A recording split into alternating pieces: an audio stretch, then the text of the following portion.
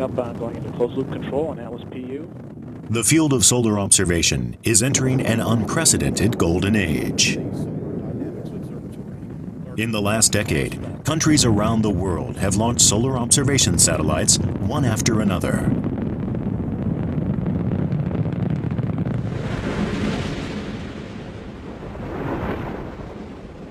There are now more satellites than ever observing the sun from space, with 6 currently in orbit. The footage captured by the satellites is sent here to the Solar and Astrophysics Laboratory in California. The laboratory has been developing solar observation satellites since the 1970s. This is the laboratory's imaging server room. The images captured by 5 of the satellites are collated here and then sent out to researchers around the world.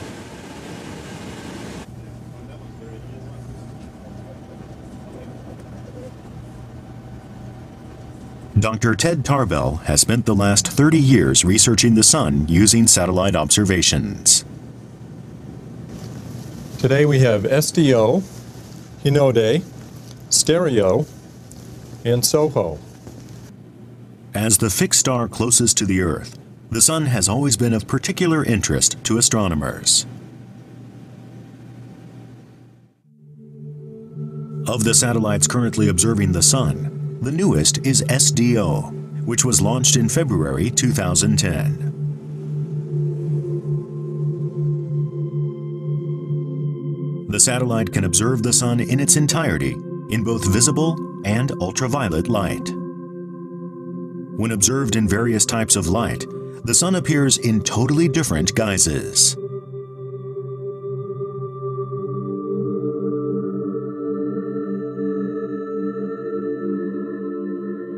In normal light, the sunspots appear as small dots. But when seen in ultraviolet light, in stark contrast to the quiet, still image, the sun appears as a glowing orb of swirling activity. Sunspots are where the activity on the sun's surface is at the most intense. It follows, therefore, that the more sunspots there are, the more active the sun is.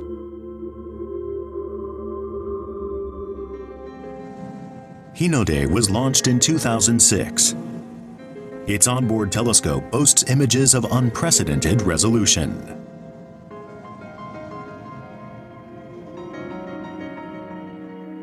What do sunspots look like under Hinode's gaze?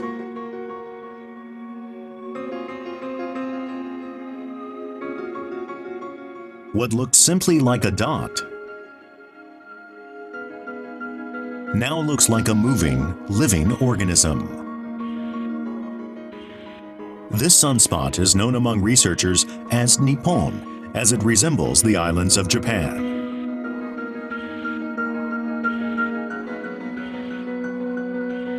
Thanks to the clarity of Hinode's images, various phenomena have been revealed to be occurring around the sunspots.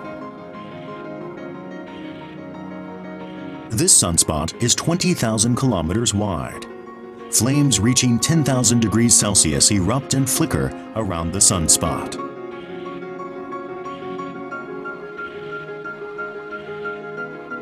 The dark ring that frames the sunspot is called a penumbra.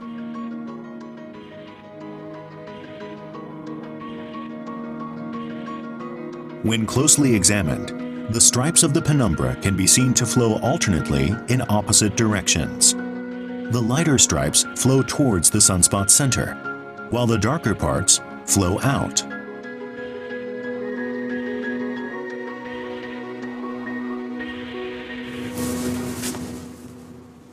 Professor Saku Tsuneta heads up an observation project that uses Hinode. He spent 11 years developing the satellite. He says he will never forget the first image sent from Hinode. 日の出の撮った画像の鮮明さっていうのは何て言いますか、データを科学者として見るという通常のそのあれを超えてですね、やっぱり美しいとさえ言える感じがいたしますね。In April 2008, Hinode captured the greatest explosion in the solar system. Between the two black sunspots, small sparks of light start to appear, until a band of white light suddenly erupts. This is a massive explosion known as a solar flare. The phenomenal amount of energy it emits is equivalent to 100 million hydrogen bombs.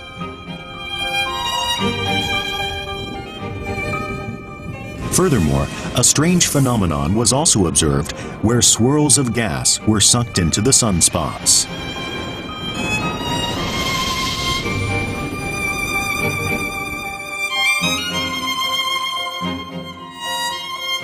Sunspots do not necessarily stay in the same place. They can appear and disappear and are constantly changing.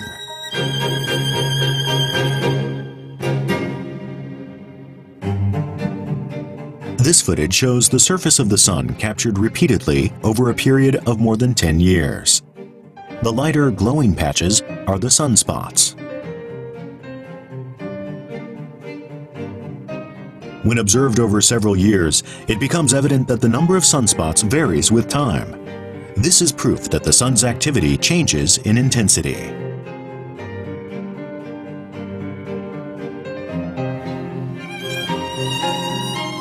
For a long time, the fluctuations in the number of sunspots, and therefore the level of solar activity, occurred in fixed 11-year cycles.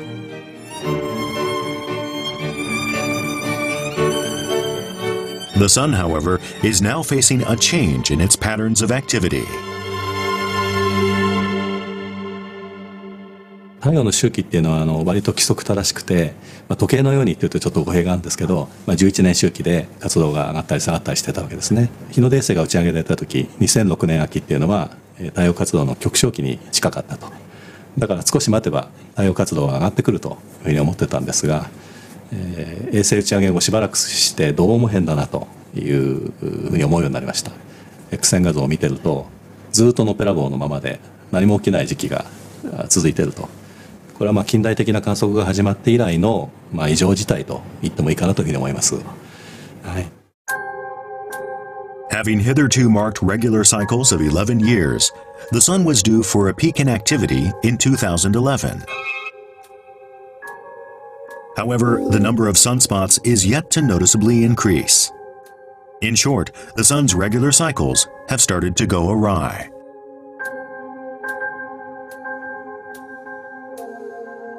And it's believed this sudden change may have a major impact on Earth. The first person to ever record sunspots was Galileo Galilei. These are sunspots sketched by Galileo. In the 400 years since, the number of sunspots has continued to be observed. Looking at the records, there is a period of 70 years when there were no sunspots. This period is known as the Maunder Minimum, named after the man who made the discovery. How did this period of no sunspots and low solar activity affect life on Earth?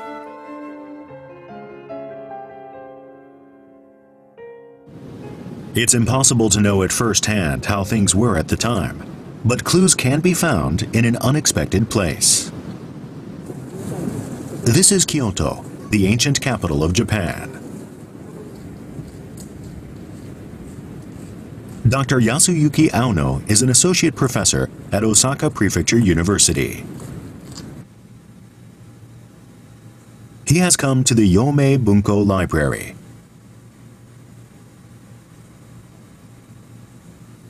It is here that he read some ancient texts passed down through the Konoe family of court nobility.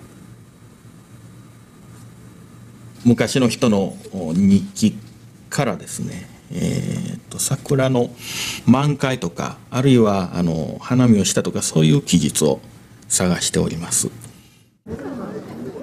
The timing of when cherry trees bloom is determined by the temperatures at the start of spring. With this in mind, Aono looked for diary entries that would provide clues to the temperatures at the time. 庭先山桜ようやく同じく盛り。植物というのは非常に正直にで、特に桜なんかはもう敏感に気温の条件に左右されますので。The research showed that in the early 1600s, cherry trees were in full bloom about 100 days after January 1st. But by the late 1600s, the day of full bloom came more than 10 days later than this. Using this data, Aono was able to compute the temperatures at the time. This showed that during the 70-year Maunder minimum period, the average temperatures were nearly 2 degrees lower.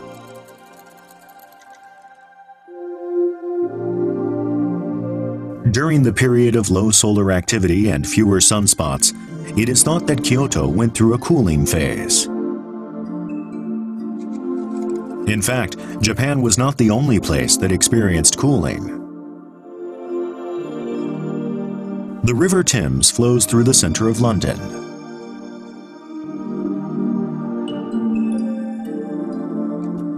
This painting from the late 1600s shows a frozen Thames. During this time, poor crop harvests were recorded across Europe. The Maunder minimum, when sunspots disappeared and solar activity plummeted, was a period of global cooling.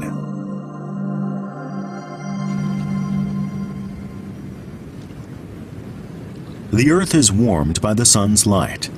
When sunspots were scarce and activity levels low, how much weaker was the sun's light?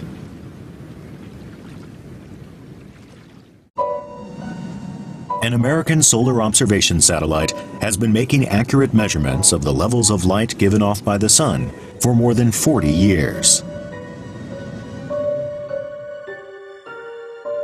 These are the results.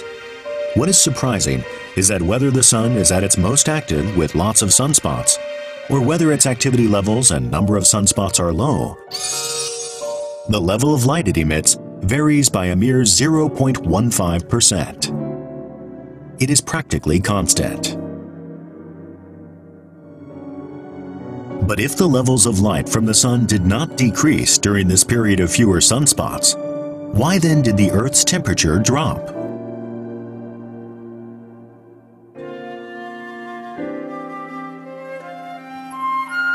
The answer lies not in the sun's light, but elsewhere.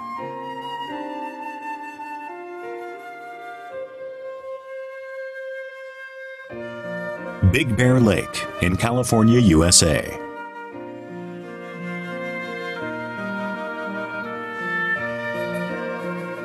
A narrow road stretches out into the lake.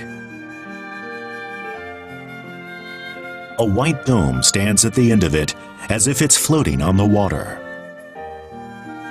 This is Big Bear Solar Observatory, operated by the New Jersey Institute of Technology. The observatory was rebuilt in February 2010.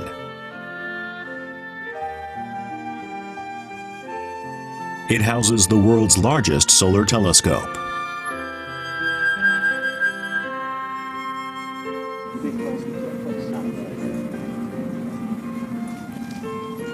Professor Phil Goody is the director of the observatory. He has spent the past 40 years studying the sun. Good, good.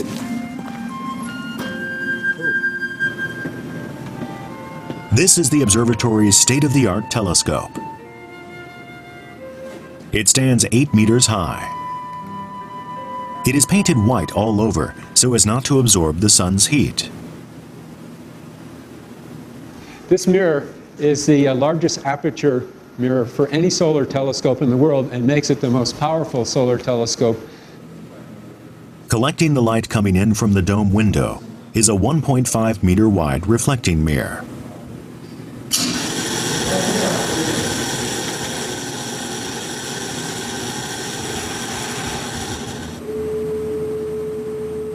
Compared to artificial satellites, the advantage of ground-based observation is that large telescopes like this can be used. The major disadvantage, however, is the presence of air.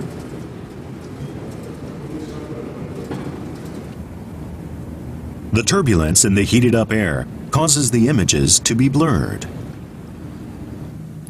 There are two ways in which the observatory combats this problem.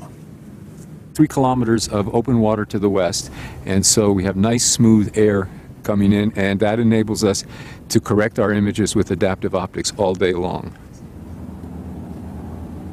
By placing the telescope on water, which is less likely to warm up than the ground, there is less turbulence in the air around the observatory.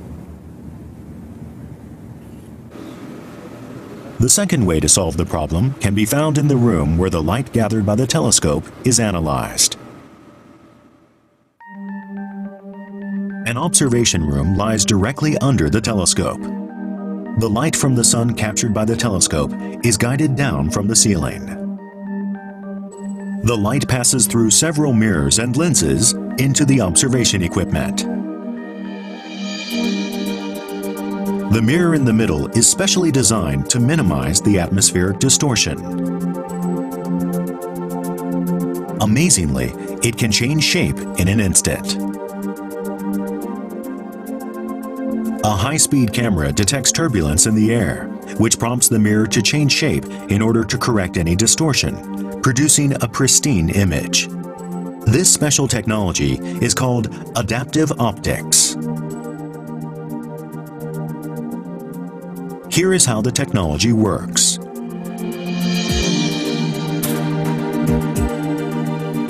A 30,000 kilometer square area of the sun's surface is magnified. It shows hot gas bubbling up from the interior. The image is in focus, but because of the turbulence in the air, it is blurred. This is where the adaptive optics equipment comes into play. At once, a crystal clear image is revealed.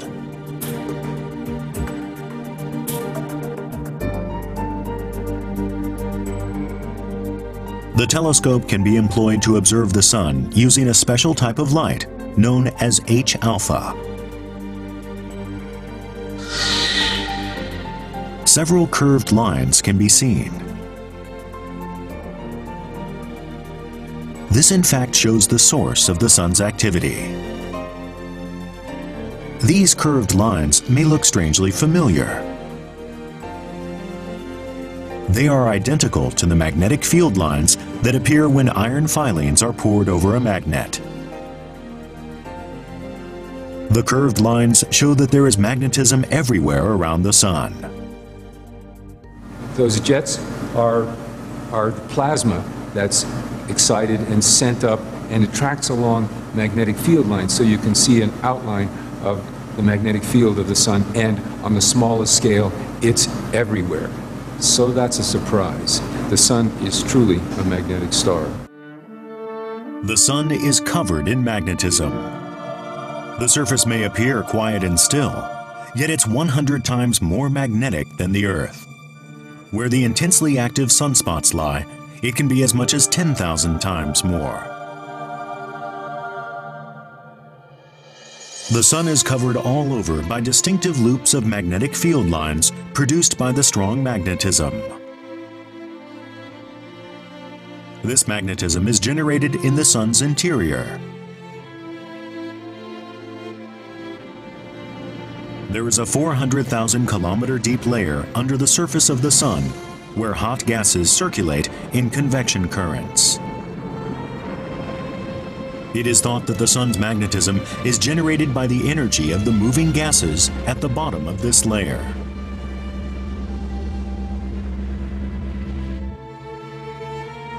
The sun's magnetism can be seen in its full glory during a total solar eclipse. The sun's atmosphere, called the corona, only appears at the moment the moon obscures the intensely bright sun. Examined closely, a streaky pattern can be seen. These streaks are the magnetic field lines that the Sun, the magnetic star, emits into space. It is this magnetism that causes the various phenomena on the Sun. The flames that flicker on the surface of the Sun are prominences. These prominences are eruptions of gas caused by magnetism.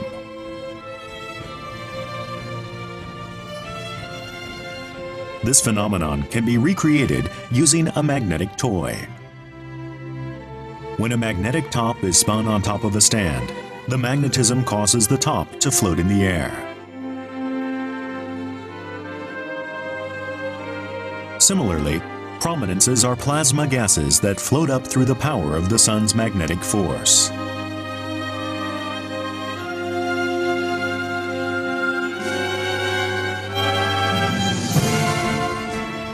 Solar flares are the largest explosive events in our solar system. They are also caused by the Sun's strong magnetic force. Magnetic field lines shoot out from inside the Sun onto the surface. When the lines are pulled together at their base by convection currents, the two sets of lines connect. At this point, the magnetic field lines recombine. The newly reconnected lines contract like an elastic band. They snap back and force gas down onto the surface of the Sun, leading to a violent explosion. The intense activity seen on the Sun is the product of the massive magnetic energy that is constantly generated inside the star.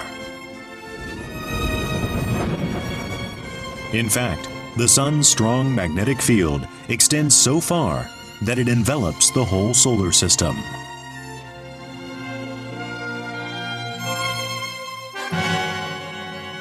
This magnetism lies at the root of the various activities seen on the Sun's surface.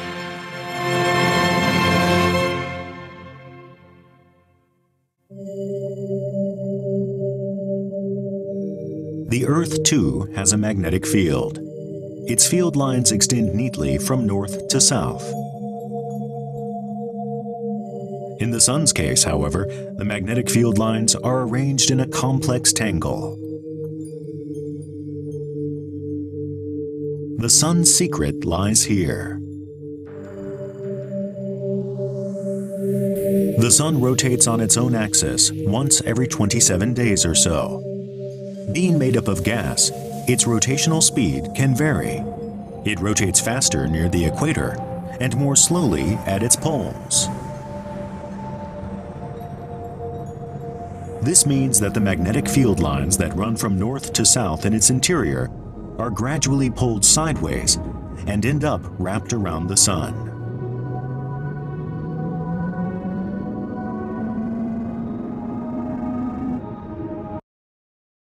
Field lines vary in density, and where they are lighter, they float up to the surface.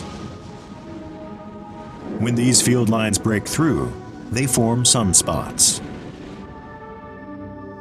Sunspots are areas where the strong magnetic force created inside the Sun shoots out of the surface.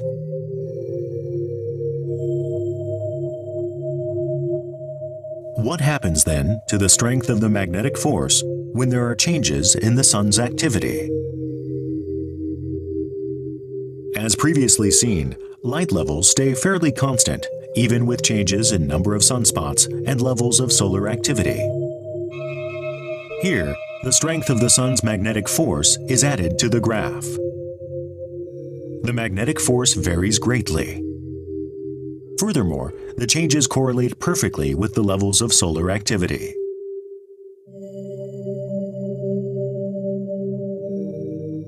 The Sun's magnetic force fluctuates wildly with the changes in solar activity levels. A hitherto unimagined possibility has emerged that it is in fact this magnetic force that has a major influence on the Earth's changing temperature. In the late 1600s, when sunspots disappeared and solar activity dropped, the Earth experienced global cooling.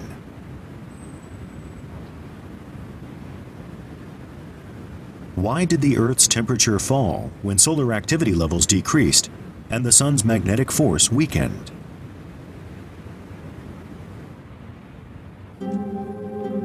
In 1997, a paper written in Denmark caused shockwaves around the world.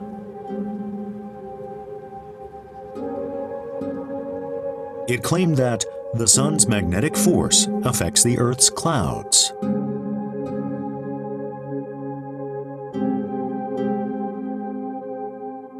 The author of the paper lives in Denmark.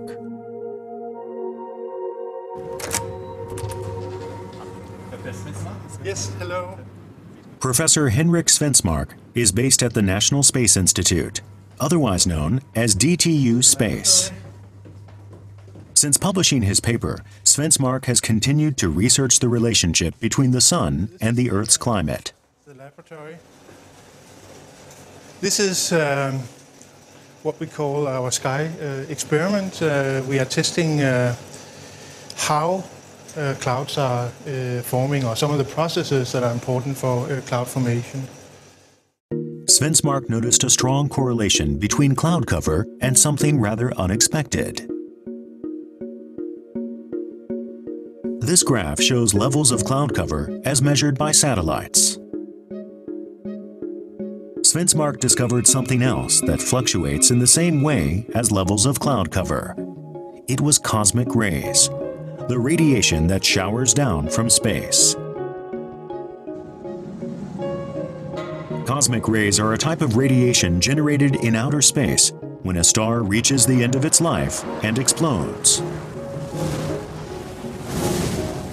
Some of the rays travel across space over a long period of time and reach Earth. Svensmark noticed that when there are more cosmic rays, the Earth's cloud cover increases, and when cosmic rays decrease, cloud cover falls. That is, it's a big surprise, and the agreement was fairly good, even though it was a short period that we had data. The agreement was very good, but the mere idea that there could be such a connection, I thought was very exciting.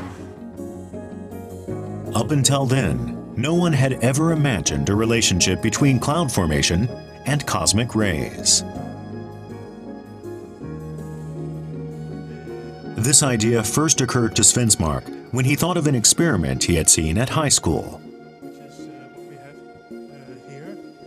Of course, the cloud chamber at that time was much smaller, but it's the same principle it works by. Through the chamber. This is a cloud chamber, an apparatus filled with vapor. There's one there, but it lasts only maybe a second, and then it's gone. From time to time, white streaks appear. These streaks are the tracks of the cosmic rays that fall onto Earth from space. When cosmic rays pass through the vapor, cloud-like forms appear.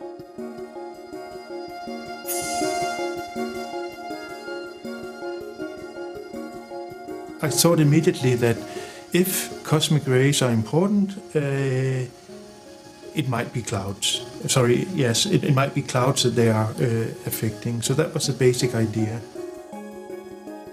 Svensmark believes that the cosmic rays that fall from afar cause clouds to form. It is widely known that the Sun's magnetic force affects the levels of galactic cosmic rays.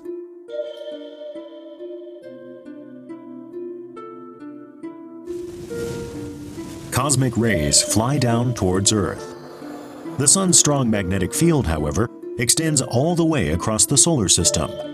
This acts as a barrier, making it difficult for cosmic rays to break through.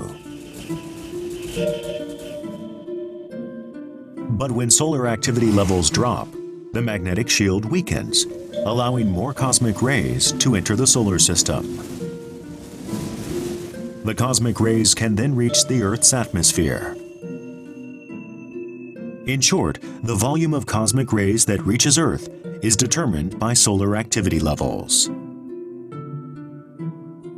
Here, solar activity levels are added to the earlier graph. It is evident that when solar activity is low and the magnetic shield weakened, more cosmic rays fall on Earth and there is greater cloud coverage.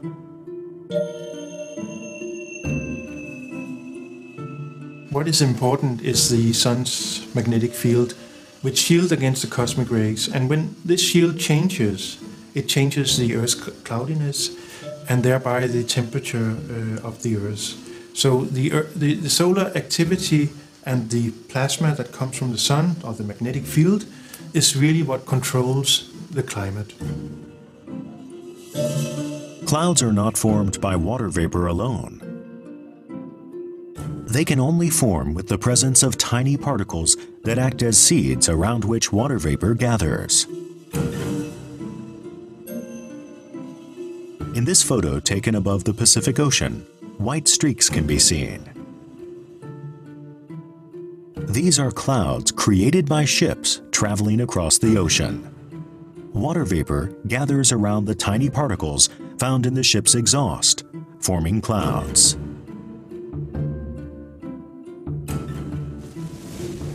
Svensmark theorizes that cosmic rays affect the formation of these particles. When cosmic rays reach Earth, they collide with molecules in the air. The molecules then become charged with electricity and are drawn to each other, growing bigger and bigger. This gives rise to the tiny particles necessary in cloud formation. According to this theory, the particles become cloud seeds for water vapor to gather around, and clouds are formed.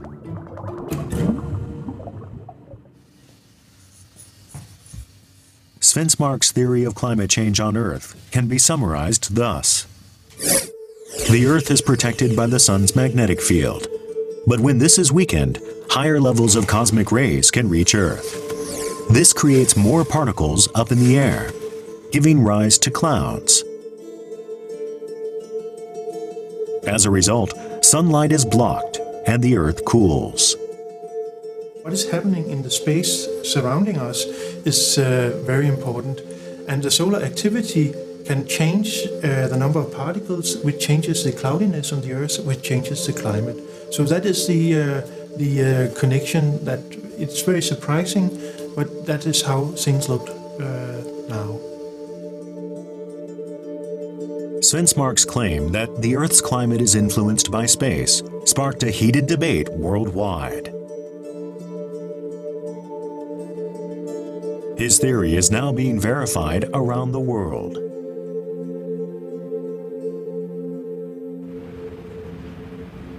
The most extensive verification of the theory is being carried out just outside Geneva in Switzerland, at the European Organization for Nuclear Research, known as CERN. Large-scale research, such as studies into the origins of the universe, is being carried out using the world's largest particle accelerator, which is 27 kilometers long.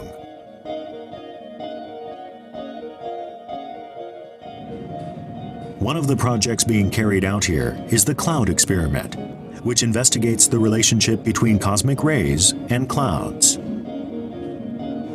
Consisting of an airtight chamber 3 meters in diameter and 4 meters high, it is the only facility in the world which can recreate the conditions of the atmosphere anywhere on Earth. Using this, scientists can test whether cosmic rays really do cause clouds. So this is the cloud chamber where we recreate the atmosphere and investigate the effect of cosmic rays from the beam on cloud processes. Dr. Jasper Kirkby uses this chamber to run the cloud experiment. He started the project 3 years ago as a result of Svensmark's research. Fingers have a lot of 26,000 liters of air can be trapped inside this airtight chamber. The ceiling is fitted with lights that irradiate the same strong ultraviolet light that comes down from the sky. The experiment simulates the composition of the air, the temperatures, humidity, and light levels to recreate the exact same conditions as the atmosphere where clouds are formed. The chamber is then showered with cosmic rays artificially created by the accelerator. The researchers then carefully check for the tiny particles necessary for cloud formation.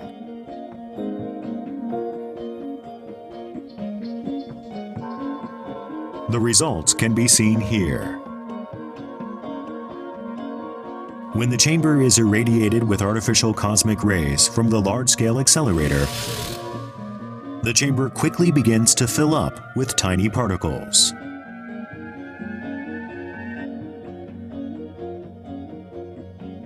When these particles grow, they form the seeds that give rise to clouds. We've run for 3 so-called campaigns, and we're finding a very strong effect when the beam goes through the chamber.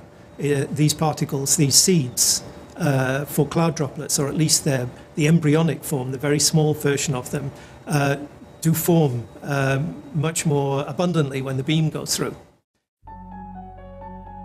Furthermore, it has been found that when the number of tiny particles increases, the nature of the clouds themselves changes. Research has been carried out using Japan's Earth Simulator supercomputer.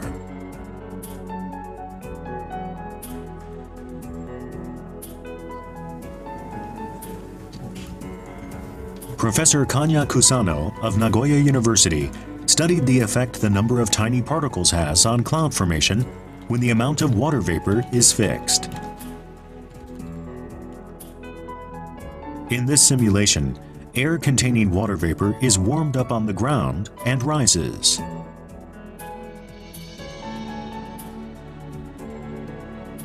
The water vapor gathers together up in the air and forms clouds.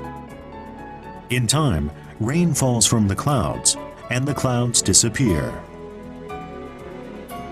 The number of tiny particles that form the cloud seeds is then varied.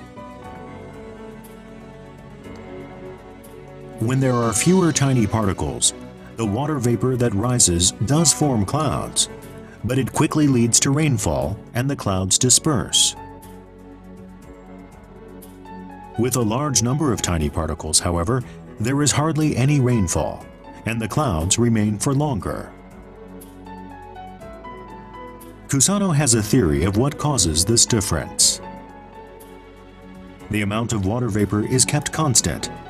When there are fewer tiny particles, more water is concentrated on each particle, creating big droplets that fall as rain. With lots of tiny particles, however, each particle attracts less water, creating droplets that are too small and light to fall as rain.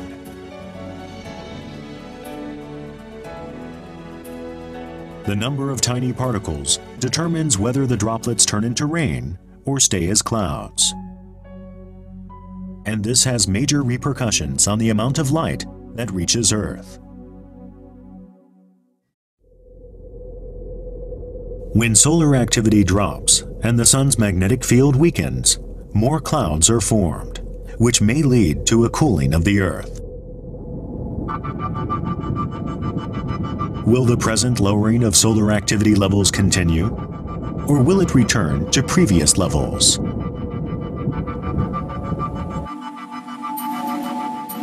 Researchers are looking to the past for clues to the future. The island of Yakushima, a natural World Heritage Site, offers an answer. Dr. Hiroko Miyahara from the University of Tokyo's Institute for Cosmic Ray Research is investigating trends in solar activity levels from the past 1,000 years. She's here to study the Yakusugi cedar trees, aged 1,000 years or more. A growth ring sample from a fallen Yakusugi tree is carefully extracted.